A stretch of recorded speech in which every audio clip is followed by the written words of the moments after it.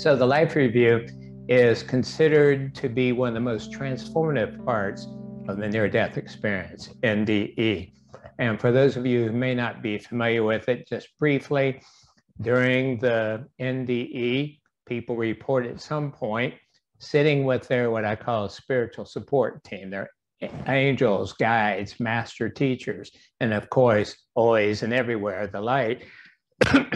And they sit down in some sort of setting. It can vary, but let's say it's like sitting in front of a TV screen with a DVD player, and you have the remote, and you can watch your life then as in watching a movie. Now you can fast forward parts that you're not so proud of. You can replay or slow motion parts that you really rocked it. And this is not just passive observation, it's actively seeing, hearing, and feeling the results of your thoughts, words, and deeds, at least the highlights of those while you're on Earth. Now, be very clear, this is not punitive in any regard, although, somebody like Hitler, their life review certainly would be hellish, but it's not foisted upon us by some vengeful, dictatorial big guy in the sky. It's an opportunity out of love to learn valuable lessons that then you take with you for the rest of eternity. You can also, during this life review, reprogram what you would do now that you know better. It helps you do better the next time. Practice makes perfect. So if you replayed, gosh, if I could do that one over again, here's how I would do it. And if you make amends, you actually change the energy involved. So the next time that a similar situation arises, you'll take a higher path. And there's an inference in this work that you may actually be changing the energetic template of your history. That is what you replay when you are truly repented, you really mean it.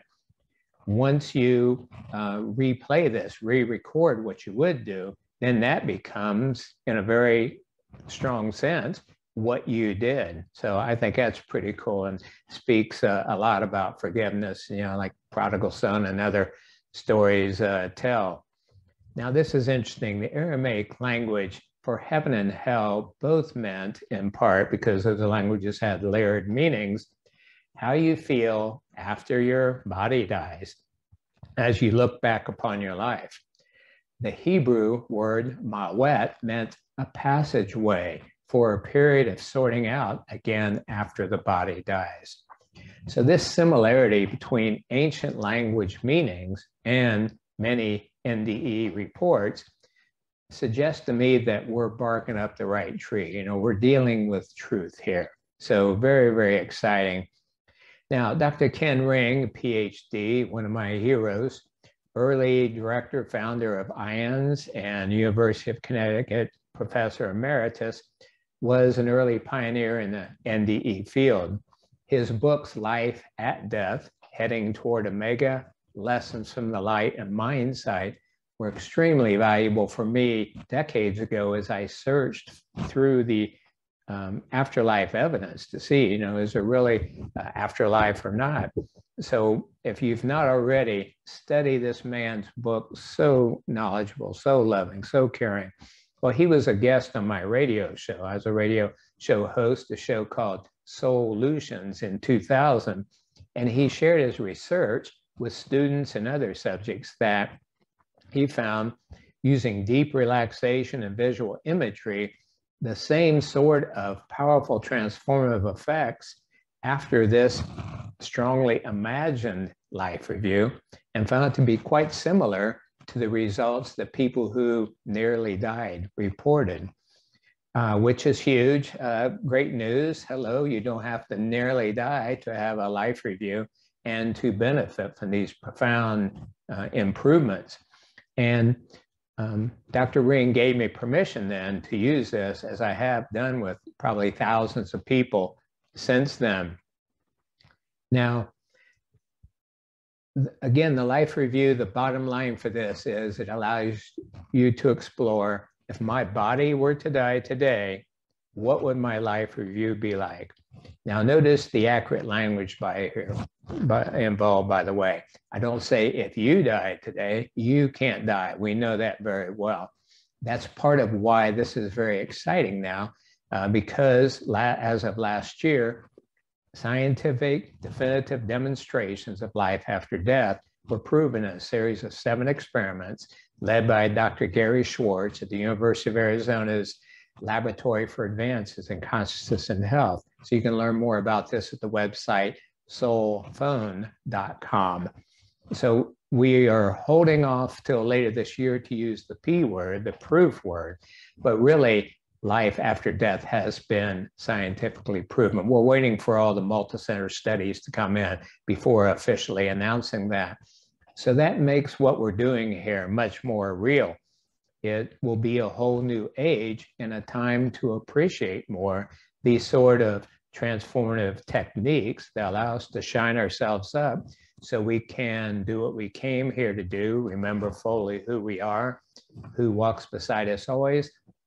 But then when we do pass on, that life review and the next level of our experience will be so much more heavenly and less hellish.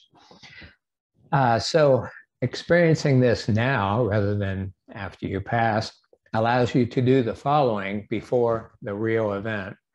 You can apologize, you can say you're sorry, you can make amends as appropriate, and you can do this whether the person is on earth or what we call post-material.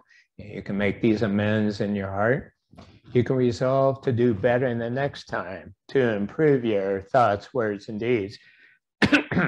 Now, that, by the way, was the original meaning of the word repent. It meant say you're sorry, make amends as much as you can, and do better the next time.